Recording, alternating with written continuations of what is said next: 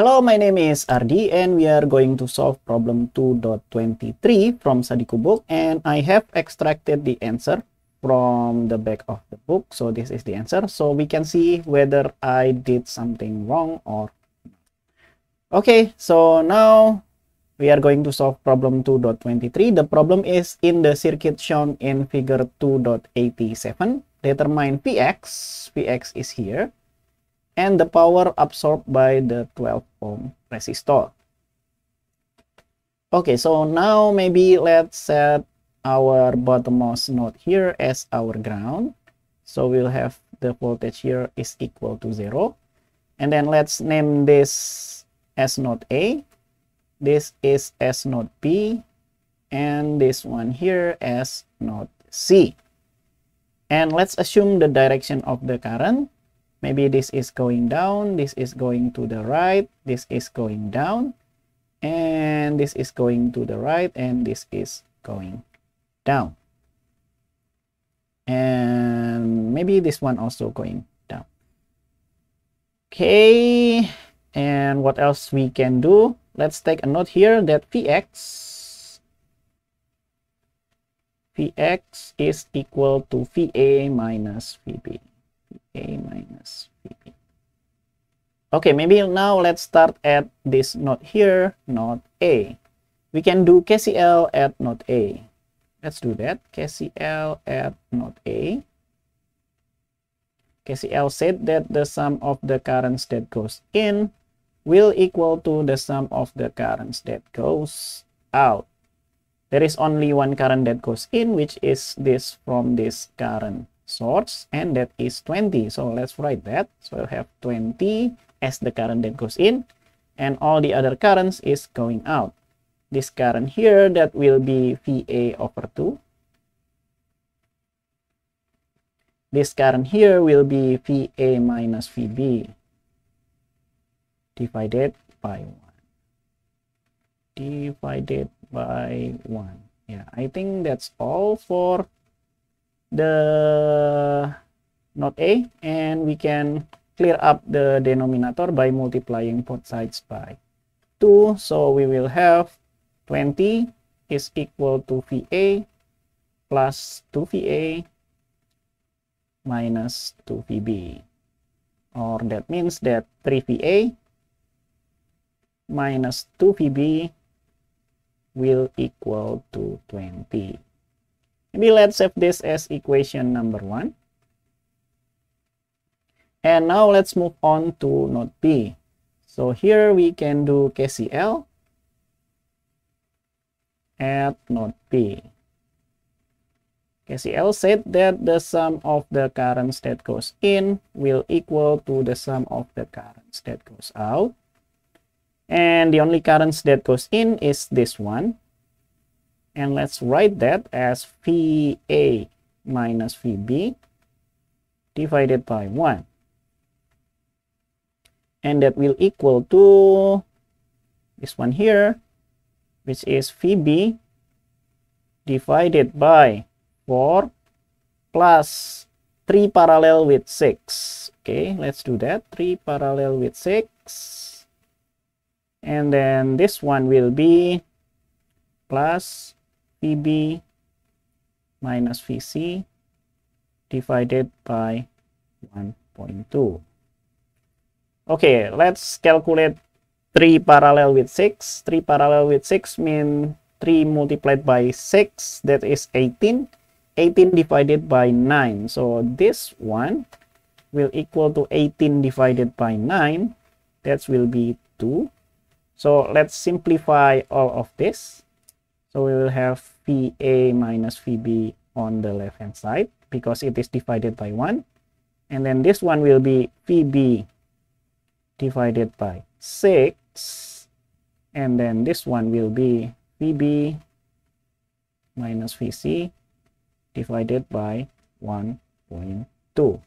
And to remove the denominator, I can multiply both sides by 6.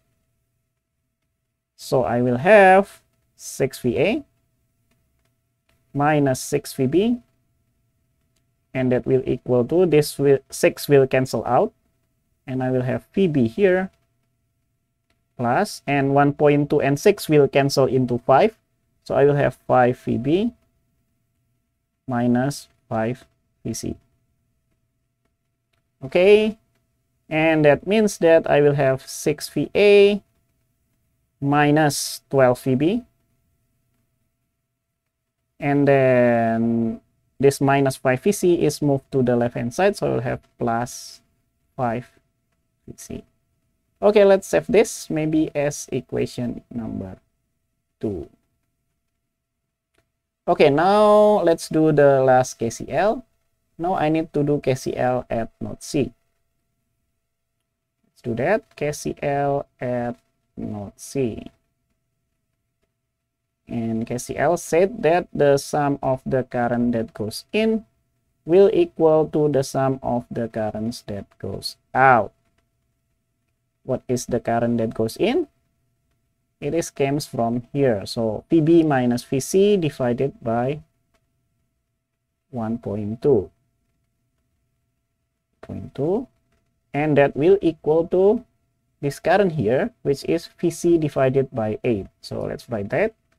We have VC divided by 8, and then plus this one here is VC divided by 12. VC divided by 12.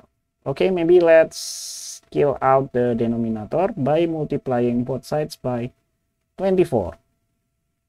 Let's do the right hand side first because it is easier. So 8 and 24 will cancel into 3, so I'll have 3 VC.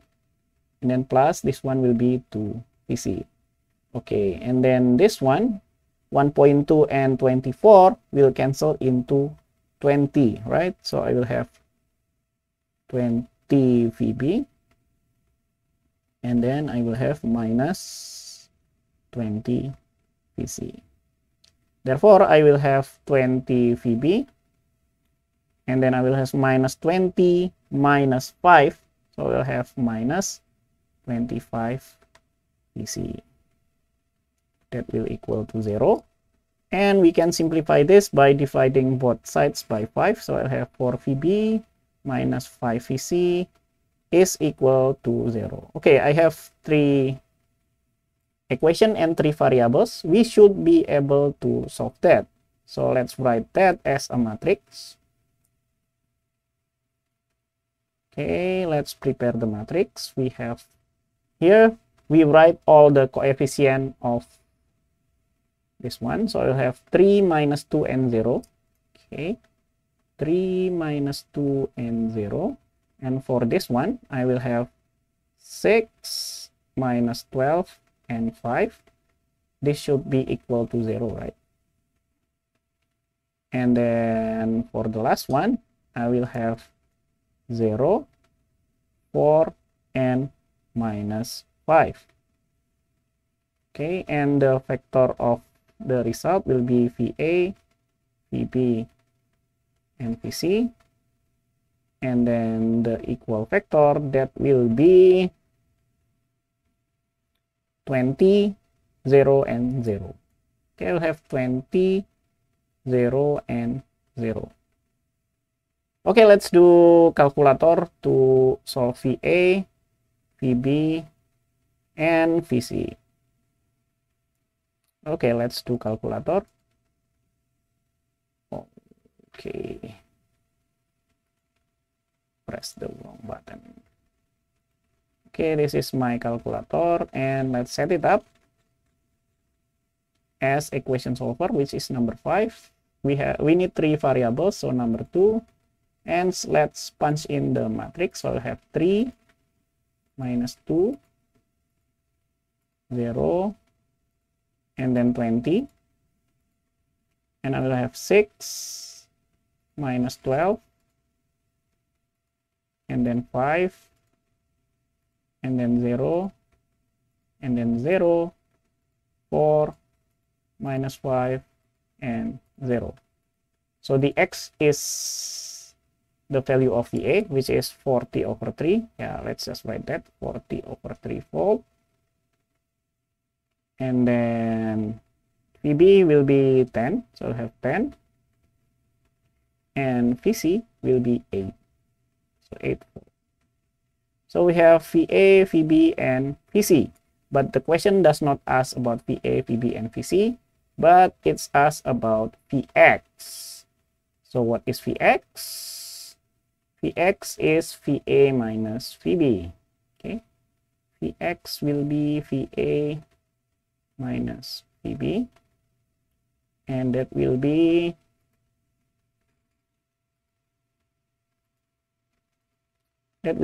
40 divided by 3 minus